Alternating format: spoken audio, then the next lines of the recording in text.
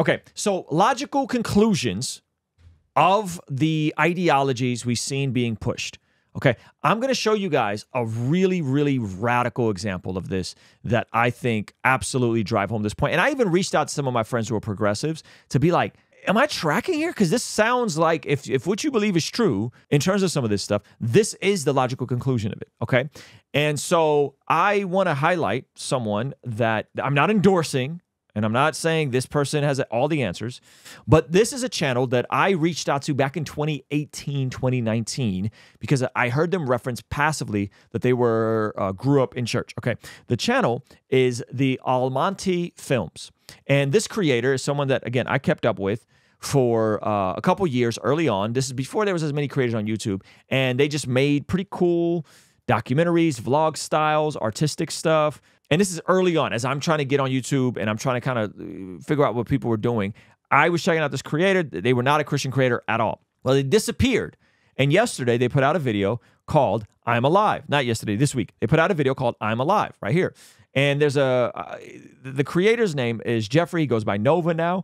And he shares his testimony in this 2.5-hour video. If you guys want to watch it and kind of hear some of the stories, he's still working through a lot of stuff. Not an endorsement of this person and all the stuff around them, but there's a specific part I want to highlight where he gets into the conclusions of some of this ideology.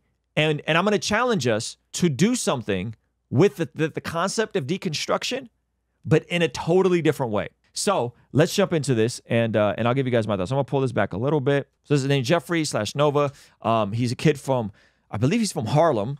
And in this video, he talks about coming out in terms of being a Christian now. Okay, now I'm not saying he's a Christian creator. His entire paradigm is very interesting, to say the least. But check this out. There's no profanity in this, but it's adult oriented. So if you have little ones around, just be warned. And then I became a relationship anarchist. I had multiple relationships, 5, 6 different girlfriends, 2 So as he's getting popping, he becomes a relationship anarchist. He gets into polyamory, nesting, all this stuff. Okay, and listen to how he breaks this down. Nesting partners and several girlfriends outside of that, and then multiple other women that were friends with benefits, or just like it was a whole web. It was a whole web of polyamory and a whole philosophy of freedom and hedonism. And if you truly love somebody, you won't want to control them. You'll let them give into the desires of their flesh, and you know, you'll live your life honestly. And it was this moral grandstanding to where if something feels good, then therefore it is good. That moral grandstanding, if something feels good, therefore it is good. Now, this kid grew up leading worship in church, okay? And he drifted from the faith and went to a very, very dangerous radical extreme. But listen to how he lays this out logically and tell me if this isn't the logical conclusion of some of the stuff that's being pushed in culture right now. We should just cater to our feelings and the feelings of others. And so politically where I was, there was a lot of that. And so now I was submerged into this. And my dissociation had become so bad. So listen to this one point. He says, politically, where I was. Listen. A lot of that. And so now I was submerged in feelings of others. And so politically where I was, there was a lot of that. And so now I was submerged into this.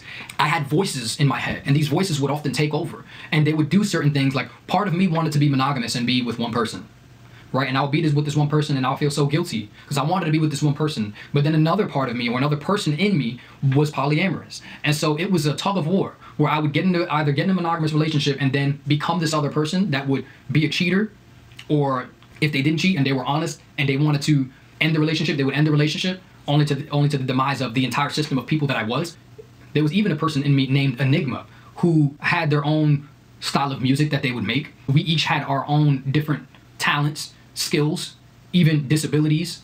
Like, for example, like I wear glasses, right? Where there was a time where I had 20/20 vision, but then there were days where if I was someone else, I wouldn't have 20/20 vision. And I'm saying I as like the entire system, but at this point in time, I truly was multiple persons in one brain.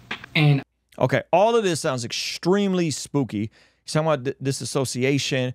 It's wild stuff. And again, he gets deeper and deeper, but listen to what he's about to say next. I had felt also, it had always felt weird to me when people called me young man. And I thought maybe it's because I'm a boy, like I'm a little boy. When I was 12, the first time people called me young man. But then I was actually a young man. Every time people called me a man, it just felt strange to me, like that's not who I was. I had thought that it was because I was non-binary. He doesn't feel right being called young man, so he starts thinking he's non-binary, which then leads to him doing this sort of stuff. Identified as non-binary for a long time. Like I remember the first time I was laying down with one of my nesting partners at the time, I was like, I don't feel like I'm a man. She was like, so do you think you're a woman? And I was like, that's what's even harder about it. I don't feel like I'm a woman either. Like, I don't feel like I'm a man nor a woman. But the issue was really on a deeper level, I did not feel human. I always felt alien. Like, since I was a kid, I had this dissociation where it felt like I was here. Like I was placed here. I just woke up and I was here in this weird dream. In my mind, I didn't belong here, but I kind of did belong here. Like I was sent to do something. I didn't know what that something was. I was just sent here and my memory was wiped clean. And I had no idea why I was here and why I had to experience all the things that I had to experience and when I would know what I was supposed to do. So yeah, I was non-binary, which to some people is considered, to some people is not considered. I didn't really consider myself a part of the LGBT community, but people made me a part of it, like that, you know, they would consider me a part of the LGBT community. I also started to become, out of nowhere, attracted to trans women because... And this just escalates and escalates and escalates to it all kind of hits the fan for this young man. Nothing meant anything. Gender didn't mean anything. Morality didn't mean anything. You know, everything was a social construct. He says nothing meant anything because gender didn't mean anything. Morality didn't mean anything. Everything was a social construct. Is this sounding familiar? Because if this is the logical conclusion of the world that we live in, is that if there's no God, there is no design, or we are our own God, therefore we choose the design. So then everything is a social construct. Marriage is a social construct. So what does it mean if it's God said one man, one woman? Why? We don't like that. What do you mean? You believe a baby should have rights. What do you mean people should have certain dignities extended to them? So everything becomes a social construct. Listen closely to what he says. Gender didn't mean anything. Morality didn't mean anything. You know, everything was a social construct. Relationships were a social construct. Marriage was a social construct. Gender was a social construct. And I was just a horrible, horrible person. Just the things that I would do, like the lies that I would tell, just to hide the fact that, just to hide my lust, to hide the shame. And it was because I had like this capacity to love multiple people. I saw people as part of who I was. And so I was able to love people deeply. But I would love people so deeply that it's like I psyched myself. It's like, I can't tell this person the truth that I love this other person as well because it's going to hurt them. And even when I was polyamorous, it's like, okay, I told these two people that it's just going to be them, but now I have feelings for someone else and I have to say that to them. And I care about their feelings, which was delusional because no, it's not that it's selfish. You're not hiding the truth from someone because you care about them. You're hiding the truth because you care about your image and how you appear. And you want those people to continue to behave and love you in the same way now as if it were just you versus than if it were just you and someone else. You don't want them to decide that, maybe I'm going to go look for somebody else. And in your mind, when you say, yeah, I'm going to be polyamorous, completely open, and everybody can see everybody. If y'all want to date other people, you have to date other people. Truly, it's because you think you're relinquishing control, but really, that is your way of having control. Because in that way, you compartmentalize in a way, so if they go with somebody else, it's like, oh, well, that's okay. They're free to do that, as if you're giving them permission to leave you. And so since you're holding the door open, when someone walks out of your life, that sense of abandonment, that's the way you cope with that sense of abandonment. It's not that you're actually giving someone control out of you being selfless because you love better than monogamous people. It's because... So are you guys catching what he's saying? Like you guys understand that 30% of Gen Z identifies as a part of the LGBT community. 30%. Here's why. Here's why. And this sort of thinking is creeping into the church. This sort of deconstructionist, which, by the way, go and look up what the deconstructionists also believed about other things. The deconstructionists, the French philosophers of the 60s and the stuff they were into and the views they had about little children, right? And this sort of stuff then extends to people in the church, and you start, quote unquote, deconstructing your faith. I have a better proposition for you, though. And this is the logical conclusion of this stuff, is then you start looking at scripture and you start twisting scripture and you go, well, what's wrong with polyamory? I mean, Solomon had 1,000 wives, not reading how the freaking story ended. David had multiple wives, not reading how the freaking story ended. So you start thinking these sorts of things, which leads to more mental illness, which leads to harder pair bonding later down the road because you keep being more and more promiscuous. You start... He said he got into trans women, right? You deconstruct all these quote unquote social constructs, and it's where you end up. Now, thankfully, this man came back to Jesus, right? And in his video, he's very bold about his faith. Let me let him cook a little more. you have so much love to give that you just want to love everyone, but then you're out here. And he's saying all that's nonsense. This idea that you have so much love to give that you can love multiple people and you want to give all this love away and you don't want to control people. He's saying you're just doing that because you're insecure and you want to keep the door open for yourself in case they leave you. You're lying still. And then even when I was honest, there was a time where I finally became honest with everyone. Even still, it still became as like, when you're telling someone and you're honest, you still feel guilty, as though something in you is telling you this is wrong. Even though you're consenting to this, I'm consenting to this. We have consensual boundaries. By the way, what are the things that are highest viewed in this crazy leftist ideology, right? Is what? Is authenticity, honesty, and consent. So we're going to remove truth and we're going to just say your honesty, your truth. Remove the capital T truth, which is Jesus. We're going to say your honesty, your truth. We're going to remove restraint. We're going to say be authentic. Don't have restraint with your words. Be authentic. We're going to remove the sanctity of marriage and the parameters of one man, one woman for marriage. And we're going to say, you know what? The only value that matters is not with the vows that you give before God and before people in the confines of a marriage ceremony. The only values that matter in that regard is consent. Do you consent to each other? Right? And so you notice it's a perversion. It's a perverted version, and it becomes its own religion. Now, I have an alternative for you, so just bear with me.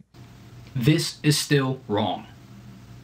That's right. Just because someone consents to something, just because someone says it's okay for you to slap them or throw them off a cliff, it doesn't mean that it's okay. There's only one person that declares what is righteous and what is not righteous. It's not this anarchistic, democratic society where everyone decides what's wrong and what's right. That's not the way kingdom works. It's a kingdom. It's not a democracy. That's and right. There's a head of a kingdom. That's right. There's not we get to inject our uneducated opinions on righteousness, and it automatically makes something righteous. This is why what's right and what's wrong, in a sense, my philosophy at that time was true. There is no right and wrong. In the wisdom of the world and the righteousness of man, there is no right or wrong. Because if you're telling me now that no one should be able to tell me, no one should be able to stifle my pursuit of happiness, what if my pursuit of happiness is murder?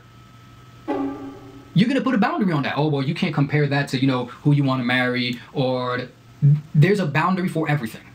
There's a boundary for who you can have sex with, when you can have sex with them, where you can have sex with them. Two consenting adults can't just go out into the street and have sex. That's right. Against the law. That's right. Why is it against the law? Is it just like, oh, that's just a law, it doesn't mean anything as long as no one catches you? Things are put into place for certain reasons. And yes, there are just laws and there are unjust laws in the world. But we have to think about the fact that there are boundaries. That's right. People will take pleasure and say, just because it's my pleasure, it's because it's what makes me happy, that's okay. That everyone should just respect that I want to be happy. And no one should have any question as to what makes me happy. When really I could think it's making me happy, but it's making me sick. Because if I go put a needle in my arm and get high, it's making me happy in that moment. That's what I think that is my ceiling for happiness. Does that mean somebody else can't come to me and say, look, there's a better way, there's a higher path than this? There's true righteousness, there's a true freedom from all the pain that you're feeling right now that you're trying to escape? There's a true freedom and his name is Jesus? That's right. It's wrong for someone to come and tell me that?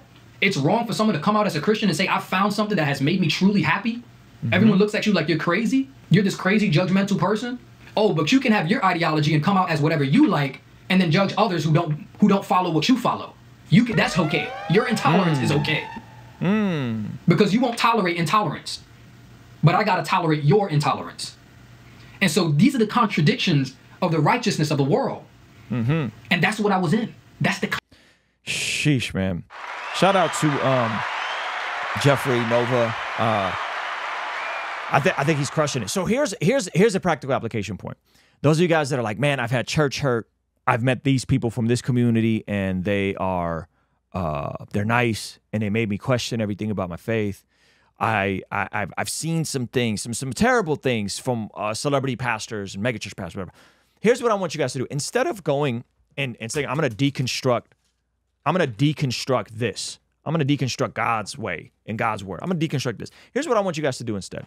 And I found myself doing this in the last 4 or 5 years, probably longer. Instead of trying to deconstruct your faith, I would challenge us to deconstruct our political ideologies that's attempting to influence our faith. I believe the saying goes, if you're under 35 and not a liberal, you have no heart. And if you're over 35 and not a conservative, you have no brain. We've heard that. But there's a degree of truth to it. So if you're going through life and you have certain ideologies, maybe from a good place, hey, I feel like this These people have been mistreated. That's probably true. Hey, I feel like this group has been disenfranchised. There might be some truth to that. However, deconstruct your political ideology and say, does this reflect scripture? There's a lot of people that I meet that are somehow empathetic, hyper empathetic to a woman's right to delete babies because her financial and educational self-actualization usurps the dignity of life. You got to deconstruct that ideology and say, is that what scripture teaches? That is a political ideology that's actually becoming its own religion. It has its own heresies. It has its own lines that are being drawn. It has its own dogmas. Deconstruct your political lean, all of them, and say, did they line up with scripture on the left and the right? On the left and the right. Deconstruct those and say, do the things that I'm being indoctrinated with, that this group of people is all inherently racist and they don't even know it and they have no choice about it. Is that what the scriptures say? This group of people, they're just genetically inferior and they have no choice about it. Is that what the scriptures say? Or does the scripture say all people are created in the image of God and all of us are broken and sinful and all of us have the ability to cause to sin in with partiality, right? Deconstruct your ideologies. Here's another one that's very prevalent. The world is defined in oppressor and oppressed categories. Everyone is one of the two. And if you are a part of a certain intersectional hierarchy where you're a part of this gender and a part of this non-gender or a part of this ethnicity with these disabilities, well, then you're higher and your voice matters more and your experience. And if you're not, and if you're a white cisgendered male, well, then you're lower on the totem pole and we shouldn't listen to you, right? Is that biblical? So deconstruct these political ideologies, which is really a new religion, and say, if I deconstruct these things, do these things line up with scripture? And I came to the conclusion that a lot of the stuff that we're indoctrinated with very subtly don't align up with the word of God.